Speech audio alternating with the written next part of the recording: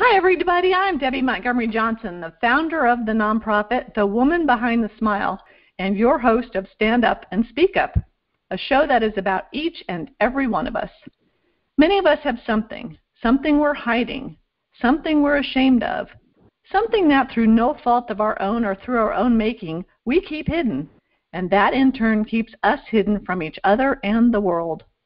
Good people go through terrible situations. Wise people know when and how to let it go. Everything that happens to us helps us grow, and while it may be hard to see it right away, the most important thing to do is to change your perception about your circumstances. Stand Up and Speak Up features ordinary people who've been through extraordinary situations and struggles and found the courage to step out from behind their smiles and speak up about their experiences and the lessons gleaned from those experiences. I have an incredible guest today, a friend of mine from several years, and when you listen to her story, you're going to say, she did what? And you're going to think to yourself that about things you've done, and you're going to go, I've done what? But my friend Christy Rutherford is here today. Are you there? Say hi. I am. Hello, everyone.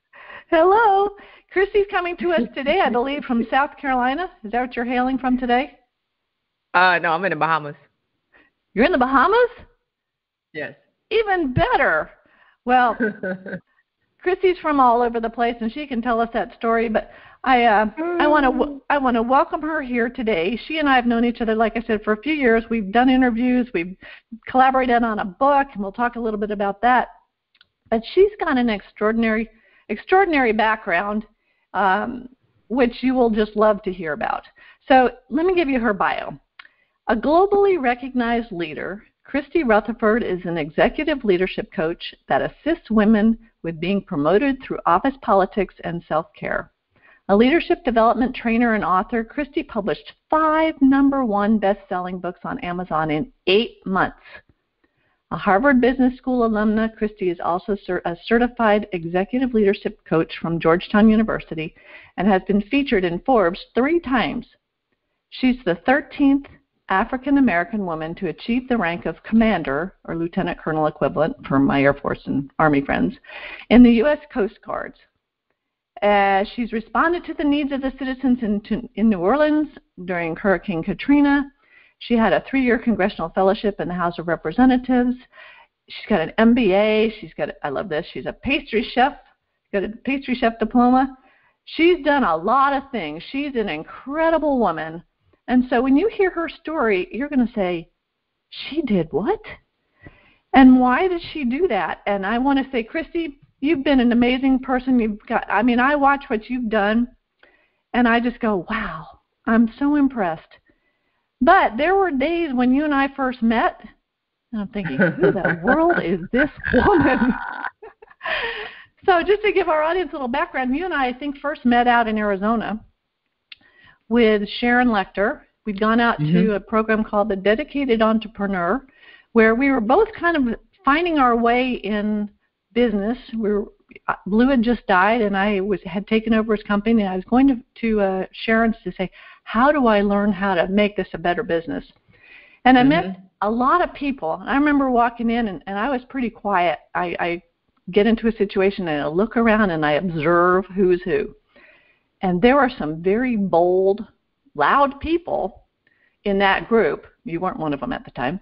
And I'm thinking, why am I here? What am I doing around all these people? Sharon was lovely. She's the best. And then you and I started to talk. And I want you to tell everybody where you were in your life at that period of time. What was going on with you?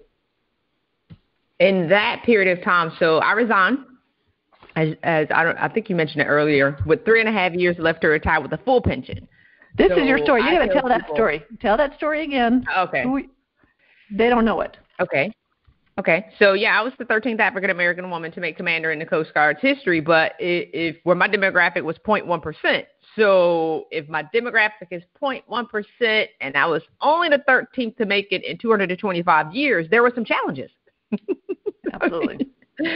Immense challenges.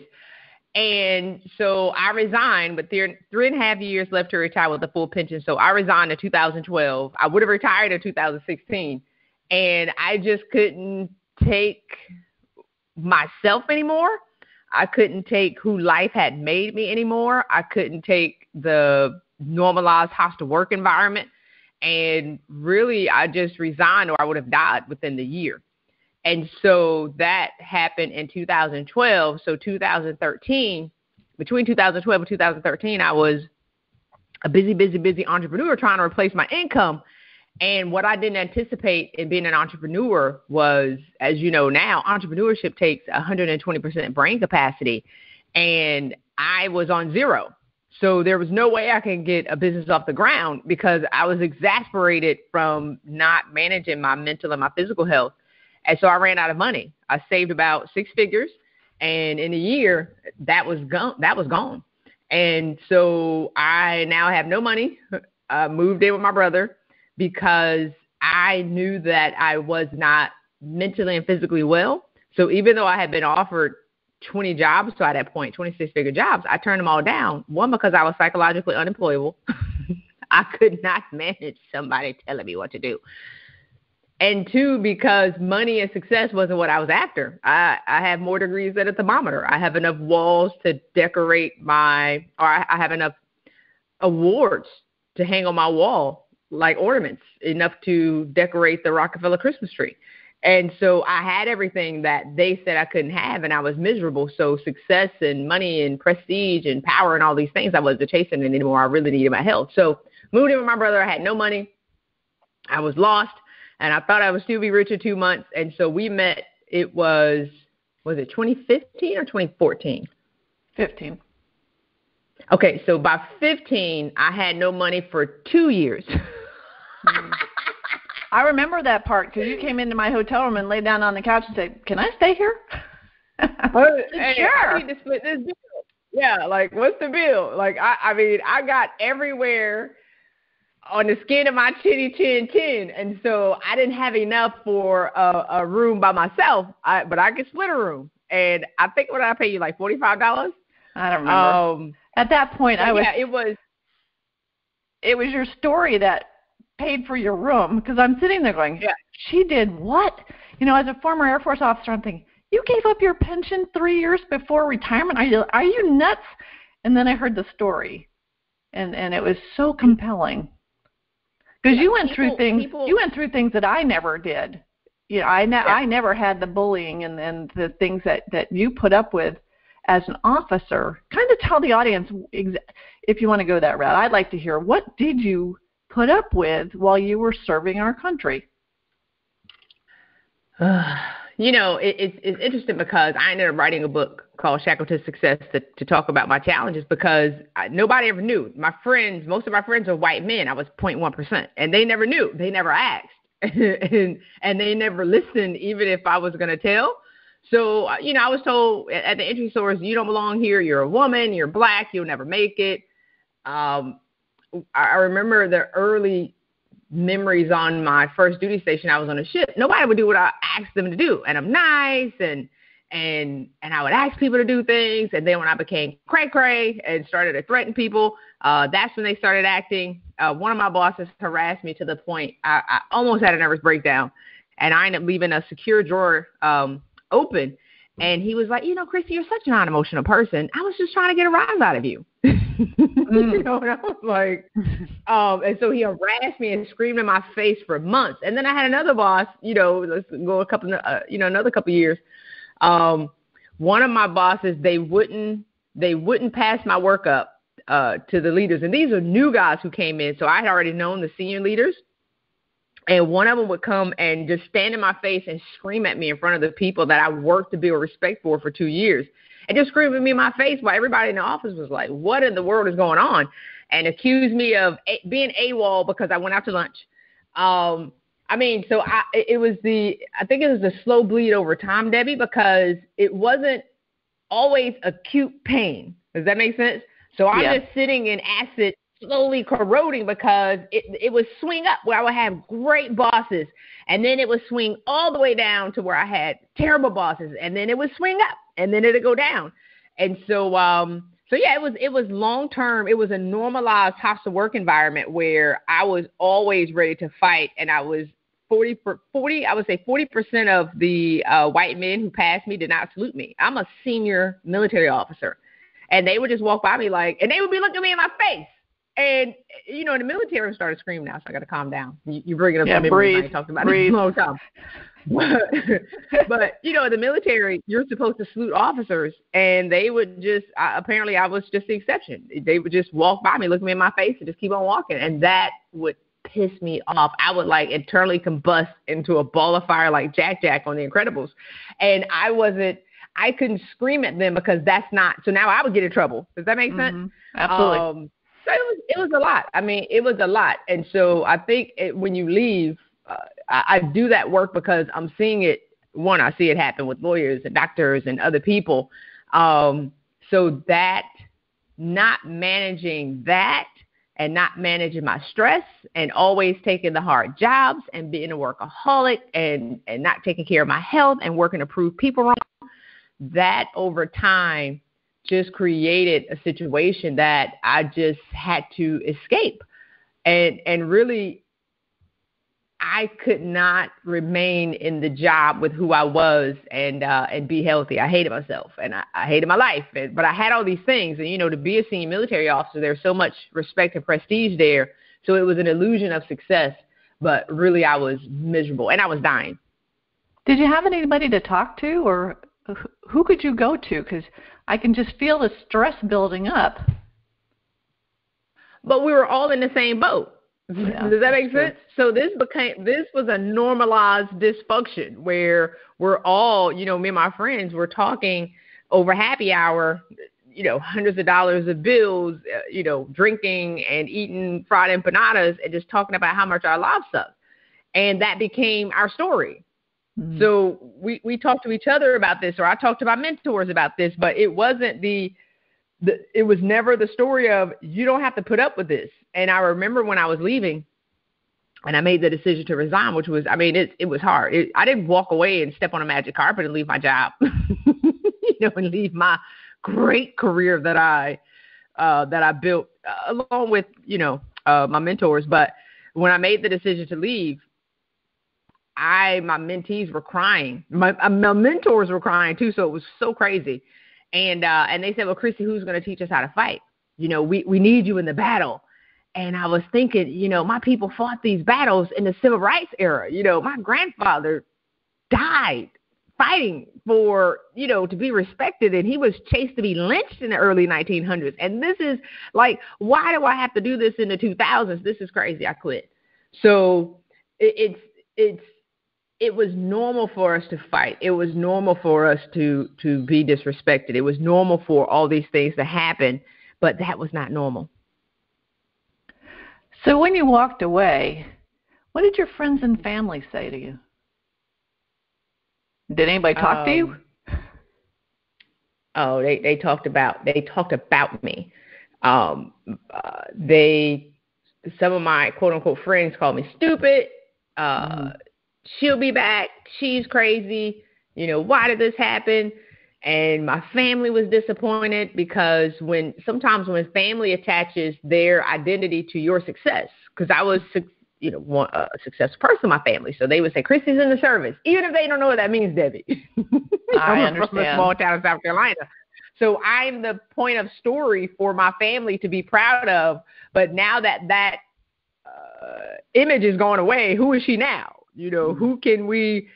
What is Christy now? Because especially when I moved in with my brother, I became a loser in some regard because now I'm broke. So we can't hold her as a trophy to say that we've made it if she's a nobody right now. So it was hard. I didn't go home for a good 6 months because nobody understood. But my suffering had been silent for so long or it was loud for so long, however you want to put it, nobody understood. And I really got to the sense, Debbie, that I didn't understand why I had so much conflict when I made a decision to save myself. And everybody made it about them. And it wasn't about them. What about me? as I'm leaving, they were like, well, what are we going to do when you leave? And I'm like, but what about me? Well, but what is the service going to do when you leave? But I'm dying. What about me? So many times people attach their destiny to you that they don't know who they are without you. And we get caught up as women, a lot of times, and leaders suffering for the point of others. And I had to make a decision where I had to make myself a priority or I was going to die. I'm sitting here, I can visualize that. I've heard it so many times, and it's true. You just want to take care of others, and you do it to the detriment of yourself. Mm-hmm. And I would put myself in your parents' position too. I get that. We do wear our children's success as badges of honor. And when something gets messed up, you hide, or like you don't talk about the one that's not doing, what everybody expected. And it was a real eye opener for me at one point when one of my kids said, "Mom, I respect what everybody else is doing, but that wasn't me. That wasn't my life." Yeah. And then I'm like, "Well, why didn't you say something about it? Why didn't you speak up? Same like you. Why didn't you speak up and tell everybody, I'm not happy?"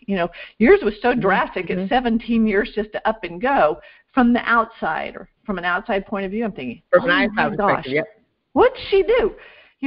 But putting ourselves in your position, which I love now that you're talking about it, because women don't talk about that kind of stuff.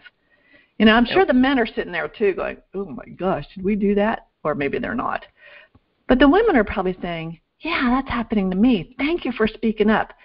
And that's why we're doing the show, Christy, because it's stand up and speak up and let people know what your story is so that the person sitting beside you who may be going through the same thing doesn't have to feel alone. Mm-hmm, mm-hmm. So when you've done a lot of speaking, what's the how do people feel when they come up to you? What are they saying to you? And is there a difference between what the men say and what the women say?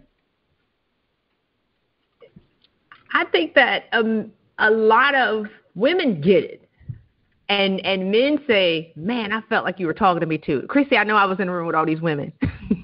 But I think you were talking to me too.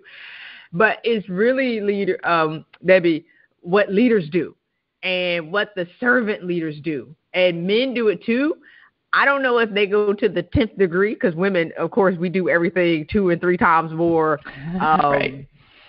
We just go further in.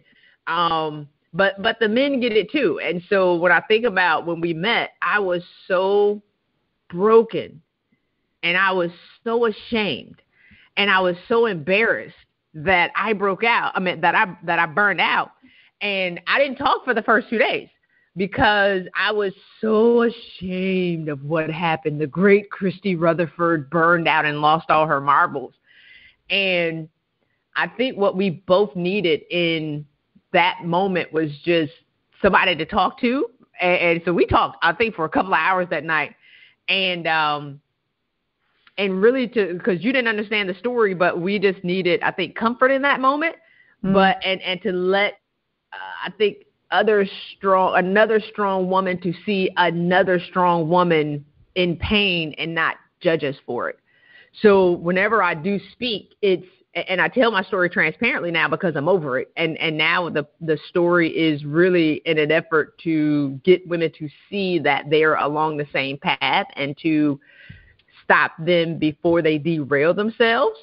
So there is connection there. And they say, oh my God, Christy, your story resonates with me so much. So high achieving women, we have a lot of the same common challenges, but we also have a lot of the same silent sufferings. And how can I make a decision to take care of myself when my family is going to be embarrassed? And how can I make a decision to say no and actually make myself a priority when I have created a situation where I needed to be needed so much that I'm feeding 70 people, but I'm only being fed by 2. It's true. And as you get out there, are you seeing a difference in, say, the millennials and the way they're looking at life versus the boomers and, all of us in between? You're a little bit younger than I am. But are the younger women feeling like what we did? Are they stepping up and they standing up, or are they walking away? I feel there's a difference in the attitude of working and doing in that between them and us. Although we're all women, I just feel like there might be a little bit. They might be stronger than we are in speaking up. What do you think? Oh, well, it depends. They have the same challenges too, and some of them do stay, or they don't know how to manage the household or the priorities. So, do I see a difference in the millennials? No, not really. And I've talked to a lot of them, and they're falling in the same holes. I do think their awareness is different, though, Debbie. So some of them are aware that they are doing some of the wrong things, and if they chose to change in that moment, then they can be different. So I think they seek help. And I remember reading an article where it says millennials are accustomed to being coached because organized sports became a thing when they were growing up. So they're accustomed to being coached and nurtured from other people. So they're able to seek guidance from other people. Sometimes millennials talk to each other. I'm like, okay, well, that's great, but you need to learn from somebody that's more seasoned. So some of the women can see some of the things that they're doing wrong, and they choose to take action. But some of them have the exact same challenges that we do. I think they were more willing to speak about it. Like you and I would not talk. Mental health back then, you didn't talk about it, especially as officers, because you didn't want that in your record. You didn't want anybody to know that there was a crack in there, because that would be the end of you wouldn't get promoted. Never. And so you hid that, right? You absorbed all that inside, which I always said, if we're going to die, we're going to die of ulcers, not of anything else, because we're hiding stuff.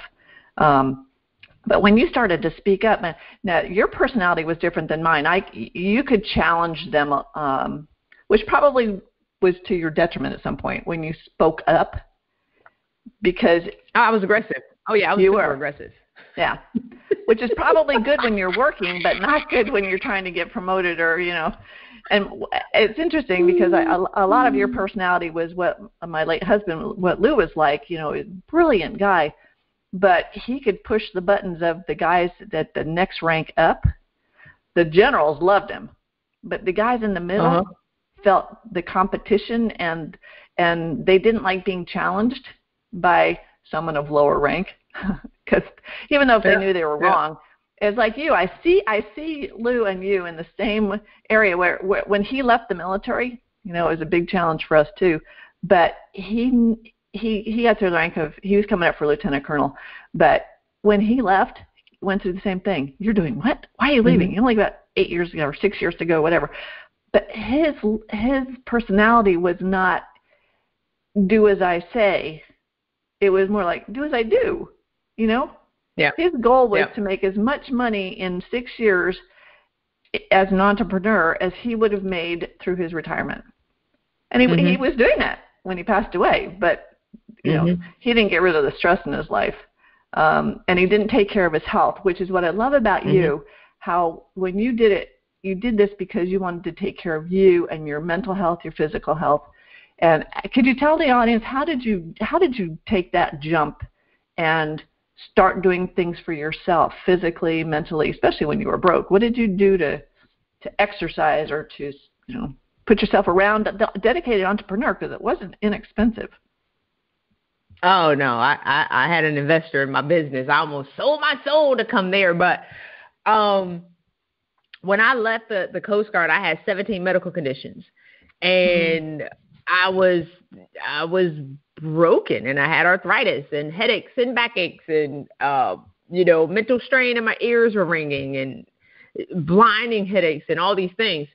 So I didn't stop voluntarily, Debbie. Right. There's a quote that says, people either change through inspiration or desperation. I changed through desperation. I was hard-headed.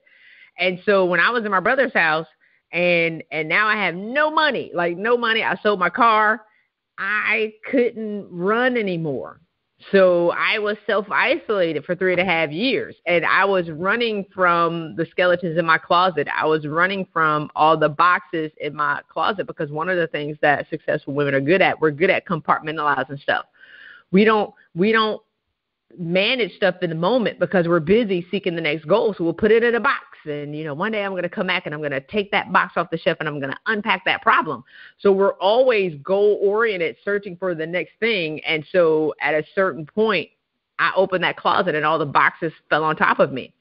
And so I couldn't run from myself anymore, and I couldn't run from the responsibility because I'm broke. I have no money. I'm in my brother's house. I have no car. And I now have to, what do we say? The chickens have come to roost. So either I'm going to unpack this stuff or I'm going to be stuck, broke, and miserable in this house forever. So a part of my decision to take care of myself was that was the only way I was going to be able to get back up. And so I stopped asking, what do I need to do? And I started asking, who do I need to become? So, starting to walk and then meditate and exercise and eat. I wouldn't, when I didn't have any money, I wasn't necessarily eating healthy because I could afford Little Caesars pizza. But the desire, I think, it wasn't necessarily, Debbie, really about the physical stuff as much as it was the internal stuff. I had so much internal chaos going on. So forgiveness and actually leaving, when I left the Coast Guard, I was a 12 tight in my pants. And 4 months after leaving, by that August, I was a size 8.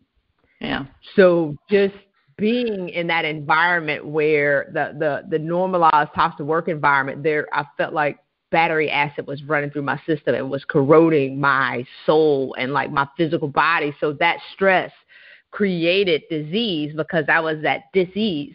And so having the time to just stop, I think I slept for the first year that I was in my brother's house because I didn't know how tired I was because I never stopped. And so even if I didn't know that I was depressed until I wasn't depressed anymore. Does that make sense? Because my depression didn't look like other people's depression. I was still working. 16 hours a day.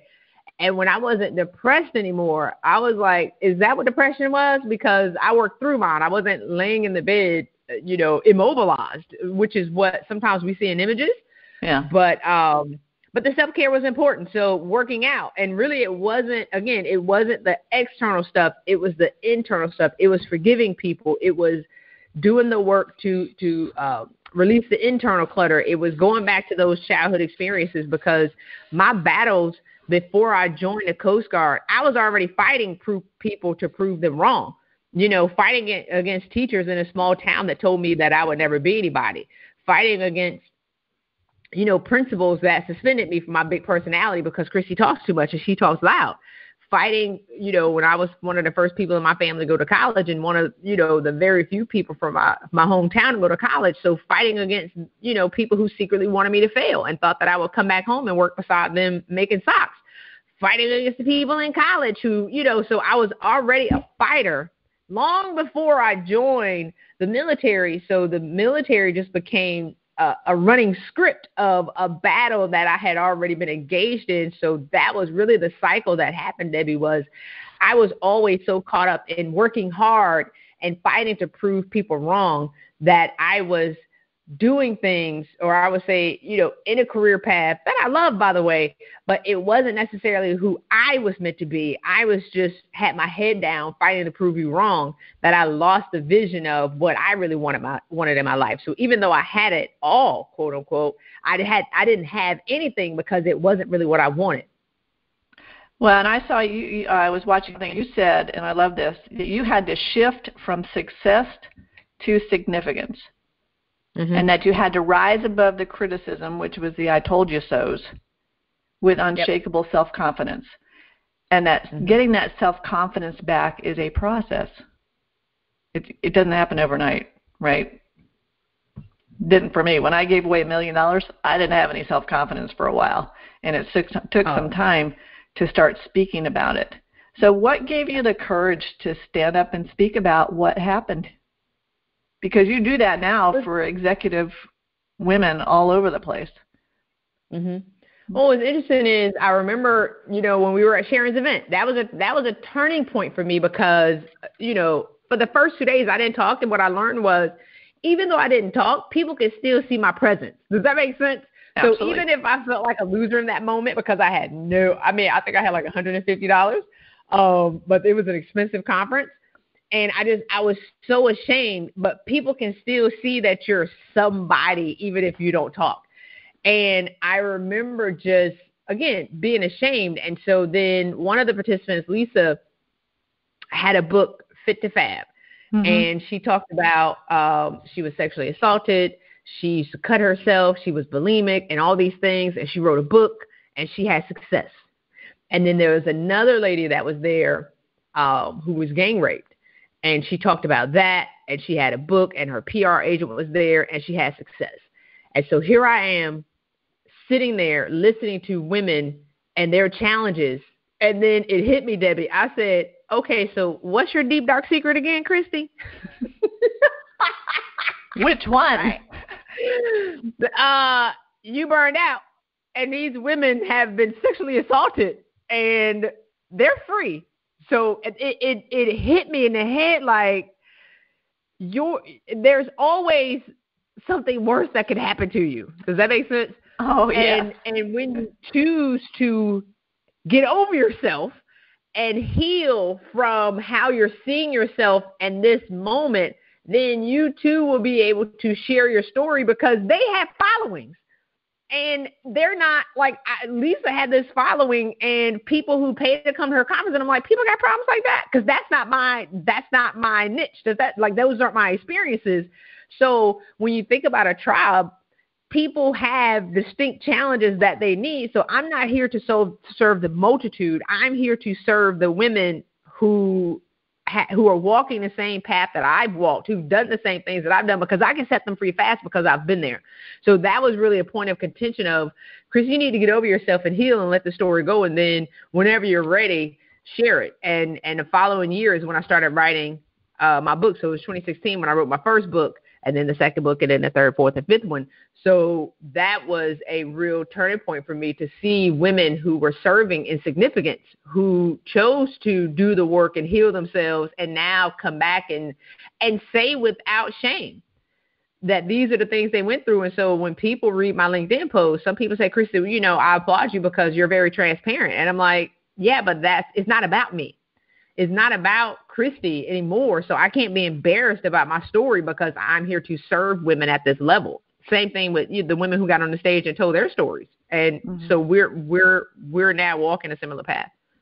I totally agree with that. And it's very cathartic to get the story out. And I think once, like in my case, when the story was written, it wasn't me. And you said that at one point, who you are is not where you are. Mm-hmm. And where we were was at the bottom at one point. Oh, bottom. bottom. And that's when you're going through the shame game, and, the worst person you're going to forgive is yourself. But getting that off and separating the story from who you truly are it's a turning point. And tell everybody how you got so ramped up and did so many books so quickly. To me, that was amazing because I was part of one of them. How did you do that? What was the process for that? Well, I was trying to broker a deal with the man above. So by 2016, I was still in my brother's house. I was trying to get out, right? And so my first book was called Shackled to Success, but really what I wanted to write was my second book was called Heal Your Brokenness, because I was healed and, I had a couple of challenges where I didn't react and respond in my old way. And that was my real fear, Debbie, was, have I really been healed, or am I, is the healing, and the peace an illusion, because I was super aggressive and I was, a powerful woman that my soul was corrupted, and can I now be trusted? Does that make sense? Like, if you say I was a military officer, that doesn't really mean it means something to military people because we understand it, but the military just allowed me to thrive in a bad habit, which was aggression. So if I'm on a stage and you say something to me, I would black out on you. I would black out. And so can I now be trusted with being a leader in a different realm? Because is that lady going to show up again? And so it took a couple of tests to happen to test to see whether or not I was authentic. And again, this is like the universe is testing me. And so I was good. And so I said, okay, well, let me write this book. And so I wanted to write Heal Your Brokenness. And God was like, Christy, you're so happy right now. You never talked about how you became broken. So people aren't going to believe you. Like, do you have credibility to talk about healing your brokenness if you never revealed that you were broken, and two, how you became broken? So I ended up telling the story of my career in the first book, and then I wrote the second book, and then by November, so that was April and I think June, and then by November, and I had been accepted in Harvard Business School that July, and still my mom paid the GI Bill paid for part of it, but my mom ended up like making up the other part. So here I am still being looking at where I was, Debbie, because I still didn't have any money, but the world was acknowledging who I was, because scrubs don't get into Harvard Business School. Does that make sense? In November, I wrote my other two, and then the following year I was doing all these interviews, and really I learned more from y'all in these interviews than they didn't make any money, but I was learning and I was growing.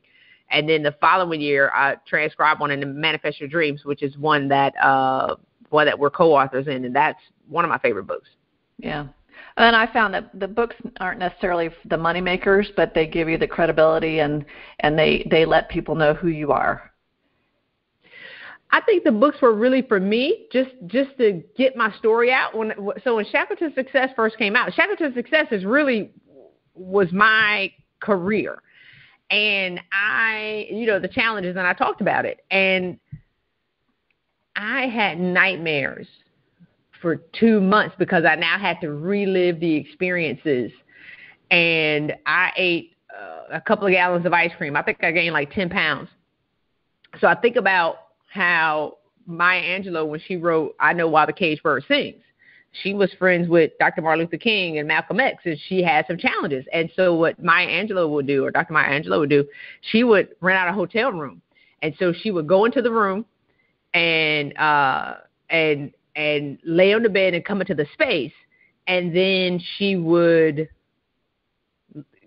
work for 10, 12 hours. She would write, and then she would leave that energy there, and then she would go back home.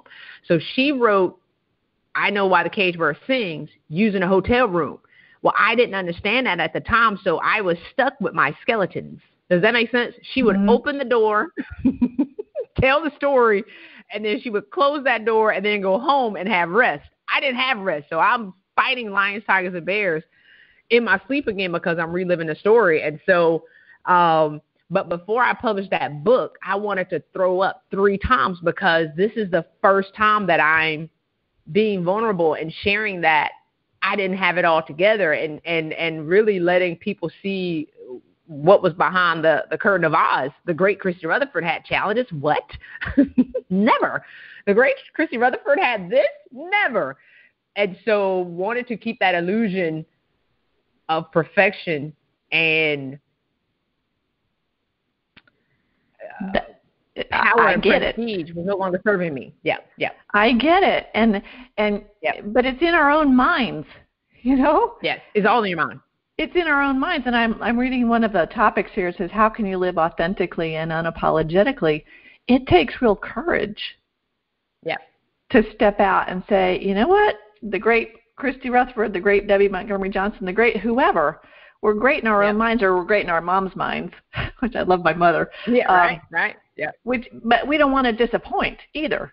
And so to open up and show that we have a crack could be disappointing to some people. Did you lose any friends over this? It was.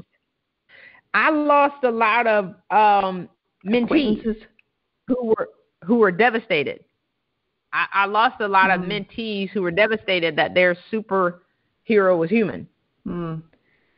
And I remember one of them saying, because after I did that, and I didn't die of shame, like I thought I would die of shame after I published that book, and I clicked publish, and then I waited to die of shame, and so about 3 days later, women started to inbox me. Some of the women from my career, but a lot of powerful women that I respected started to inbox me. They were like, Christy, oh my God, I'm experiencing the exact same thing. And so I was like, oh, okay, so you liked it. So I'm not gonna die. So that, I think, in a part healed. But I remember when I shared, a lot of people stopped talking to me. Some of my mentees were disappointed, and one of them on Facebook was like, why don't you just stop reminiscing and just remember who you are? And I was thinking, she revered me so much, but she was one of the things, Debbie, was I was able to save my mentees from what I couldn't save myself from. So they didn't have the same experiences.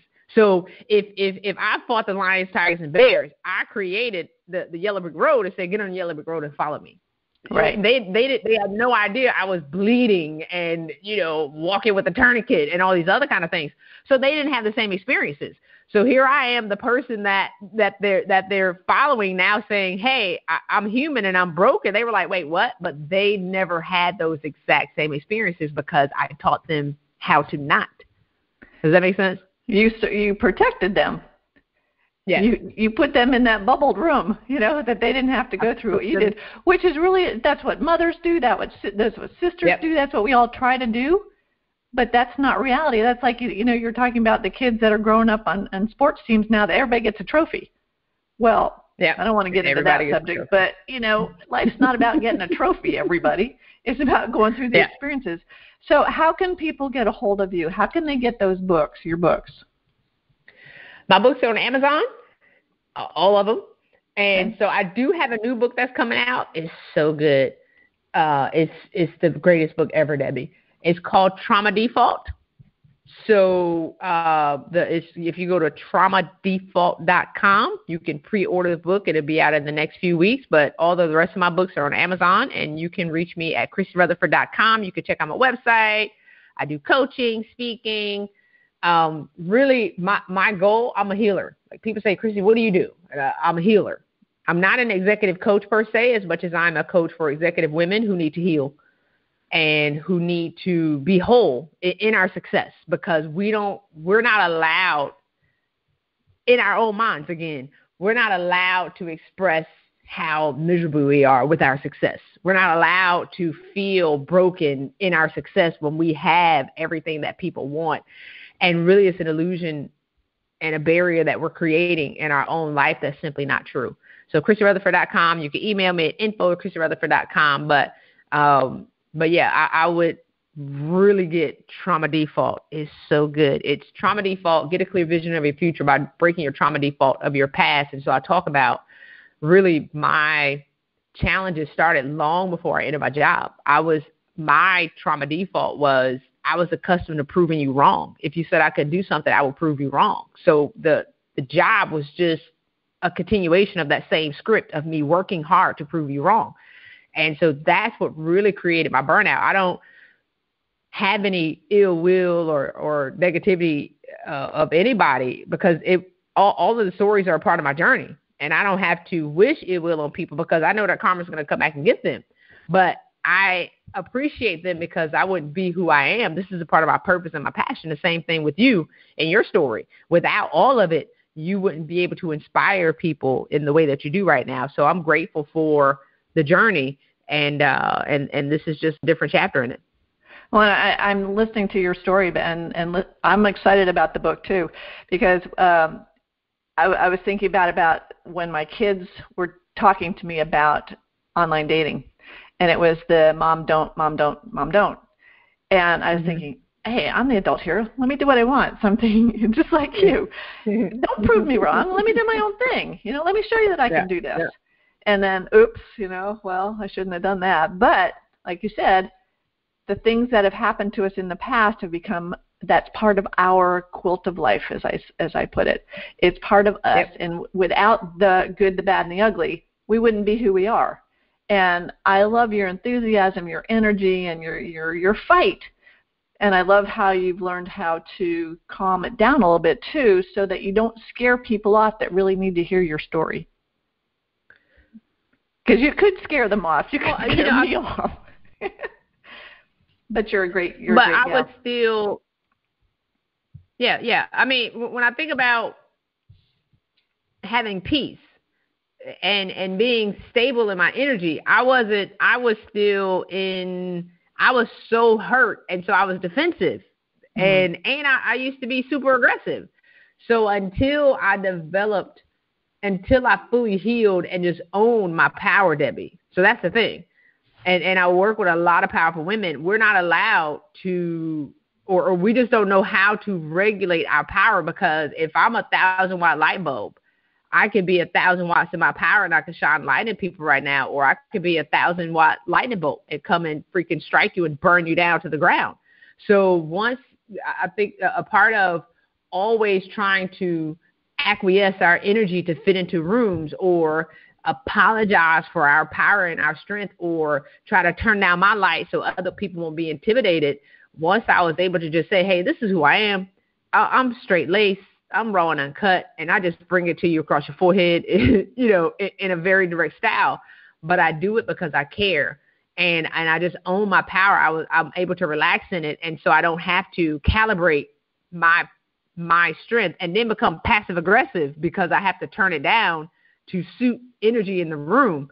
So I think I was learning, at that time when we met, I was so just off. And even over the next few years, it was, am I too much? Am I too little? Am I too much? Too little? And now I just own it. And so there is power and serenity. So one of I told this lady a couple months ago, I said, when you own your power, people will respect you in your power. When your power and your presence will raise the energy level. When I was watching some of your talks, you bring the energy up to you. And if that's scary to people, then they can back off and go their own way, but it's all about don't change who you are because of what you think other people are going to think. And I love the energy that you have. Women. Yep. I mean, we get in trouble in school for that, Debbie. We do. Yeah, we're told to be quiet. Yeah, and then when you go to work, sit over there in that corner, and that's again a challenge that a lot of strong and powerful women have is we're so twisted now in our energy, and then we're passive aggressive. So I was talking to this lady the other day, and she was like, "Well, what did I say in this conversation to you called me passive aggressive?" And, what did I do in this conversation to make you call me passive aggressive? I said, one, you're a queen in your job, and you're a misfit in your job because you applied for a lower job than you deserved and desired. And now you're working amongst people who are tearing you down. And so you don't belong there. I know you're passive aggressive. You're a powerful woman. I said, have you been accused of being passive aggressive? She said, yeah, 5 times. I said, exactly. So don't be badgering me on this phone. So that's a challenge that we have. And it's if we get the clarity to be able to own our power, people can't relax in our power if it's unstable. That's true. Yeah. But there is a fine line. We don't want to overpower, because we do want people to feel comfortable around us. But when they realize that you're coming from a position of love and encouragement and support, that's the difference. Because they, especially after you've been so vulnerable in your story, they get that, that you are human, and we all are human. And sometimes it's the rise above. And as you rise above it, as you come through your story with this power and owning your story, as I try to do, I find when I start speaking about my story, this inner power just comes out from who knows where. Yeah. It's that purpose that comes out. Your spiritual being. Mm-hmm. That's your purpose, and that's why it's coming out. And that's where we get the credibility and the buy-in, because people see how passionate it has become. It's become our lives in many ways, and it's not about us anymore. This is not about us. This conversation is not about Christy Rutherford, and it's not about Debby Montgomery Johnson. It is about who is listening to this that could possibly rise up themselves and get over their past and look to their future, and that's the coolest thing. Yep, and I think, I love, I think I interviewed you like 4 or 5 times. We've had fun, yeah. Stop. Sisters by other Getting misters, this my witness friend. from Debbie, yes. I was like, you did what? And then, oh my God, you did what? And so I love to see your journey. And, now that you've been on CBS and CNN and MSNBC and all these, these shows and around Valentine's Day. And so to watch you unleash into who you are right now. And so I guess we're just having joy watching each other. And we have it. It came from Sharon's living room. I remember. Yeah. Remember, I was standing behind the pole in her living room, going, "Someday we're going to have the woman behind the smile. Someday we're going to have, you did what?" And trauma default. Who would have figured 5 years ago that trauma default was going to be coming out? So I thank you so much for telling your story. I could talk for hours now. I do want to get Dr. Tim to come. For real. I want Dr. Tim to come in for just a minute if he's there. He needs to unmute himself. But Tim is a former Navy officer, so he gets the military part of our conversation. Excuse me, but I worked for a living. I was an All right, I'm man. sorry. Tim was in the Navy as a productive. In the Navy, productive person. Anyway. So Tim, what do you find from this conversation? What struck you about this conversation? So,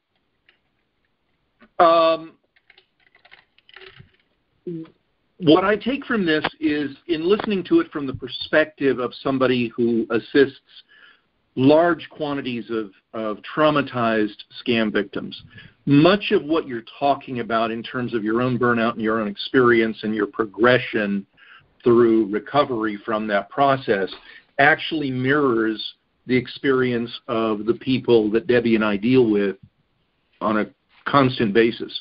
We reach over 1 million victims a year, and they're all been through a process of extreme demoralization, manipulation, and the trauma that goes with that. And I think one of the things that would be maybe helpful, instead of me talking, would be maybe you can address for a few minutes, talk to women who have been put in this position, similar to Debbie in her early years. Of course, she's been through this process thoroughly at this point, but to victims who are still in the early stages, that are still trying to find their feet and find their voice and figure out what it all means and how they get through that depression, etc. Maybe you can talk to them for just a few moments.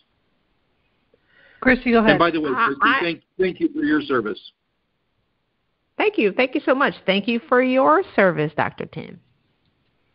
I think when you understand that you need all of it, Oprah says true forgiveness is knowing that the past couldn't be any different. And we can spend our lives in shoulda, woulda, coulda, and if I would have known better, but we can't change that. I can't change the coffee that I drank this morning, and it was delicious. So one thing that got me through the hardest times was I wrote today on 8x10 sheet of paper with a Sharpie, and I hung it on the first wall that I looked at when I woke up in the morning. And so when I woke up in the morning, I would look at that sheet of paper and I say, okay, today, my tomorrow is going to be built on what I created today. I can't change what happened yesterday, but today is a fresh day. And so it allowed me to wake up with a renewed sense of what am I going to create today? Like, that's all I have. Like, that's what I have in this moment. And then right before I went to bed at night, I would look at it again and say, okay, well, I didn't get everything that I wanted done. And yes, I still failed. And yes, I'm still broke. But tomorrow is a new day and I get a clean sheet. So if understanding that you're going to get to a point where you're going to appreciate your challenges, like Debbie and I on the other side, Maya Angelou said, on the other side of every storm is the greatest sense of joy. And I remember hearing that when I was in my career burning out, and I recorded it on my phone, and I played it all the time. On the other side of every storm is the greatest sense of joy. Well, I'm in a hurricane, tornado, earthquake, all at the same time, and I think I'm going to die. And I didn't know what it meant in that moment, but I believed it. This is the other side of our storm. And if you can work on yourself and healing. And the challenge that I was having when I was chasing the money was I wasn't working to heal. And it wasn't until I stopped and got present and started to heal my past and my childhood stuff and my work stuff and started to forgive them that my life changed. So who do you need to forgive in this moment? What part, some part, and this is what I wrote in Trauma Default, depression is destiny suppression. So there is somebody in you that wants to come out. Like Debbie said, every time I get on stage to tell my story, I illuminate, and there's somebody, that comes and starts to talk. What part of your spiritual being wants to be awakened through this trauma and through this pain to now heal, to now be able to serve whoever you're meant to serve? Maybe you're just meant to serve the people in your community. Maybe it'll be local, maybe it'll be national or state or international, but your healing is going to assist other people if you choose and just have the courage. So don't do it for yourself. Do it for the people that are meant to heal through your healing. That's a perfect wrap up. I'm at a stupor of thought, because that is just perfect for what we're doing. Is that it's that stand up and speak up and get it out and heal from the inside out, so that you can help others and move forward. So Christy, thank you so very much for being my guest today. Dr. Tim from the Society of Citizens Against Relationship Scam or SCARS, thank you so much for being here again. And always just welcome. Encouraging, the folks that are here to really embrace what's happened in their life and forgive yourself first, and then be able to move forward so you can help others. So Christy, thank you. And folks, again, can get you, give your website again one last time. ChristyRutherford.com, and go to traumadefault.com to get my new book. It's so good. I can't wait, and that's coming out next month. So thank you so much, and congratulations on all that you've accomplished. But thank you for being a woman of significance, because I know you've had the successes in life, but it's the significance that you're making now that is really, really important, and your mother would be proud. So she is. Thanks, Debbie and Dr. Tim. Thank you so much, Debbie. I always appreciate our journey, and I can't see what happens this year, next year, and every year that we have an opportunity to just be able to impact the world and each other. So thank you so much for what you do. You're welcome. Never a dull moment. So thank you, everybody, for listening to Stand Up and Speak Up. We are dedicated to encouraging you to remove the mask of embarrassment and to being your best self. And regardless of what your personal experiences or traumas have been, this showcase series is designed to ignite the light in you as well by providing safe harbor, education, personal growth, and resources so that no matter where you are in your journey, you'll have the courage to move on when you're ready. Everybody heals at a different pace, and we recognize that, and we really appreciate you being here. If you or anyone that you know has been a victim to fraud or scam, report it to anyscam.com or ic3.gov. And remember to join our Facebook group, Stand Up and Speak Up, for special information and replays. This episode has been sponsored by benfocomplete.com, a vitamin supplement company that supports happy and healthy hands and feet for those with neuropathy. If you know anybody struggling with neuropathy and the pins and needles and the numbness in their extremities, check out benfocomplete.com and use the special code STANDUP for 5% discount. We thank everybody for being here. This is a copyrighted production and copyright to the woman behind the smile. Thank you, Christy. Thank you, Dr. Tim. Thank you, listeners, and have a wonderful day. We'll be with you next week. Take care, everybody. Thanks, y'all.